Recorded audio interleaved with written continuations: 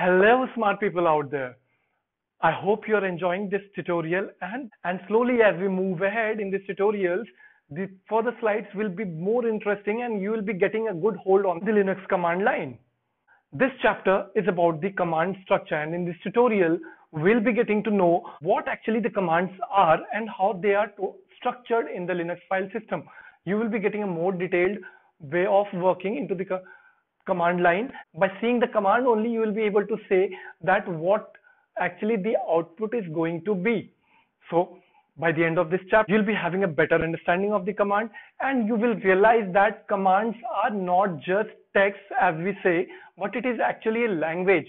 When you see a command, you actually will be able to picture the entire thing, that how the command is working, where the command has come from, and you will be able to understand each and every reason behind the output that you are getting on the screen. So let's go ahead and start with the tutorial. Earlier we saw that the shell actually reads the command from your terminal window and it tells your operating system how to execute the command. But in your shell actually reads the command and it first goes to interpret the meaning of the command, and for that it is supposed to know the path and it is supposed to know where the meaning is written.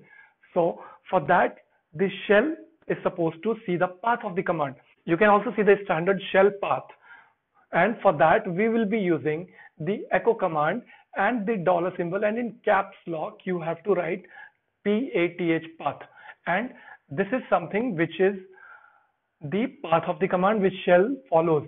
It is like separated by the colons, and the first path the shell will start from the left. It will go to the user local and sbin folder, then the shell will find the other command in the user and sbin folder, then the sbin, and so on and so on and so on.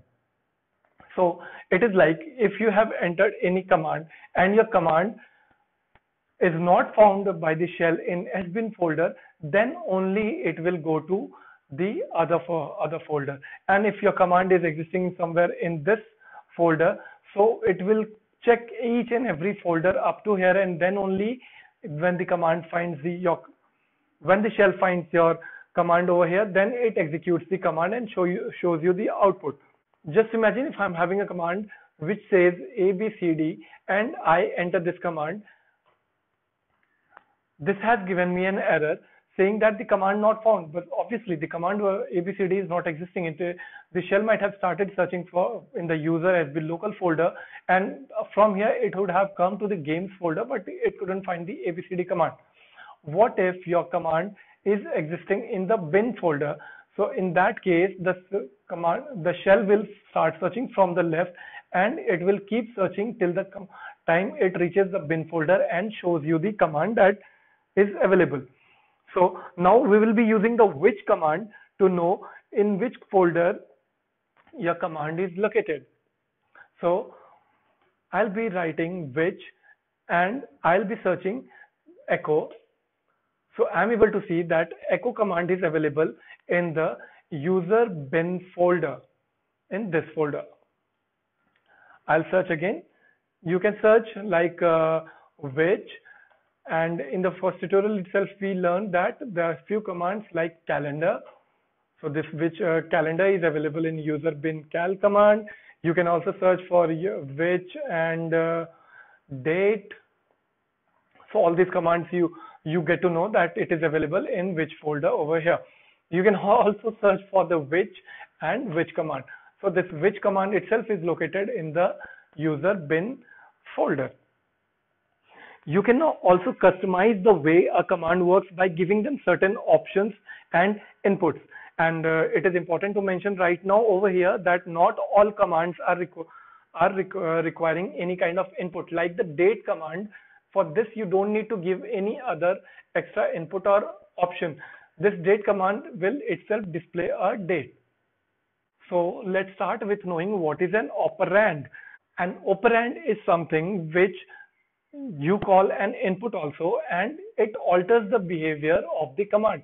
Like the cal command, when it is by default, the cal command gives you the current month's calendar. But if you will be giving But if I need to change the behavior of the command, I will be giving certain inputs like cal 2020.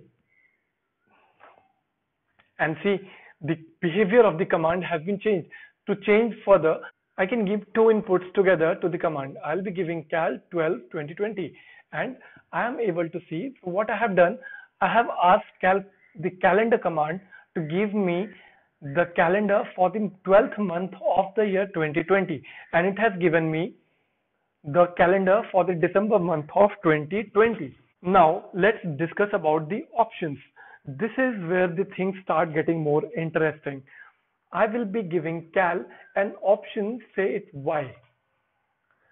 So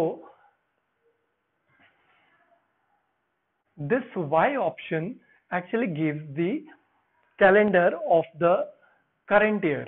I can use similar for, like, if you want to say, if I'm using the date, like if I'm using the date command, it gives me the current date and time in the IST, that is Indian Standard Time format. Now, if I'm giving an option to alter the behavior, I'll be using U, and it gives me, now you notice that the output has been changed by giving an option, and earlier it was the Indian Standard Time, now it is giving me a universal time. So now you might be wondering, what is this U stands for? This is actually a short form of the universal. So there are, in commands you can use short forms and long forms, like the short names and the long names for a option. Like for date command, this U option with one dash is called the short name, but if I want to use the full long name, I can use the double dash and I can write universal, but the output will be the same. So if you don't remember the short names, you can use the long names if it is available with you, or you can search the man pages, which you will be learning later.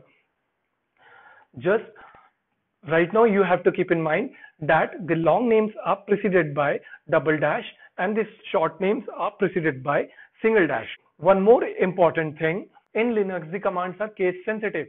So if you're writing date, the shell knows that where it is available and it gives you the output. But if you write the same command in uppercase letter, the shell will not be able to find out. Even if it is looking in the user bin folder and it is able to see that there is a date command available, but it is in the lower case and it doesn't match with the exact case what you have written over here in the command line, it will not show you the output.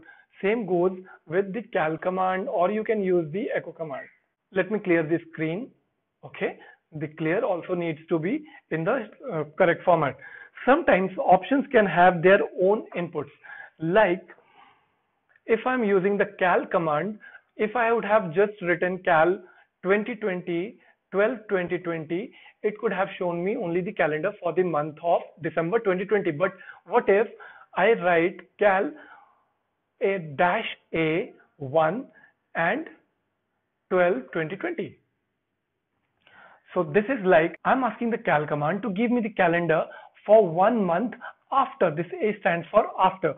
So this command should be giving me the calendar for 1 month after 12 2020. So let me press enter and see the output. Yes, the command has given me the output as it has given me the calendar for January 2021, which is actually 1 month after 12 2020. Again, I can use multiple options with the cal command. So I'll be using cal -a1 and -b2. I want 12 2020. Here I am asking cal command to give me calendar for 1 month after 2020 and 2 months before 12 2020. So this should be giving me the output. Yes, I have got the output. Like for 12 2020, I have got the calendar for 2 months prior to 2020, before 2020, and 1 month after 12 2020. So that's all for this current chapter. In this chapter, we got to know that command should be in the shell search path. We also use the echo $path command to see the shell's path. We got to know that commands require inputs to operate, and using the inputs and options together, you can alter the behavior of the command.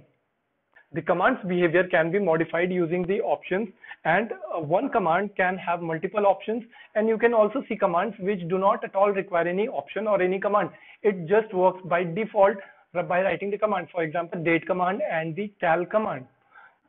And and the most important of all, we got to know that a command is structured in a format where it is having a command name and it accepts certain options and inputs. Anything that is in the square brackets are optional in nature. Anything which is having angular brackets are mandatory in nature, and anything which is followed by dot dot dot, that means that that command accepts multiple inputs or multiple outputs based on the dots where it is placed. And we also got to know that each command behaves differently.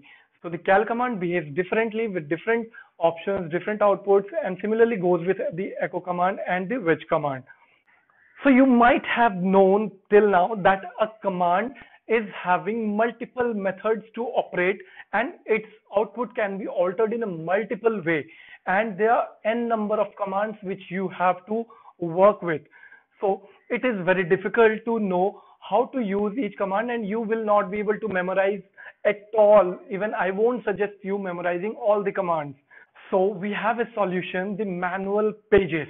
Each command comes with their own manual page, and this will be shown to you in the next chapter, where we'll be learning how the manual pages are structured and how the manual pages can be used to know the working structure of the command. So guys, I'll be seeing you in the next tutorial.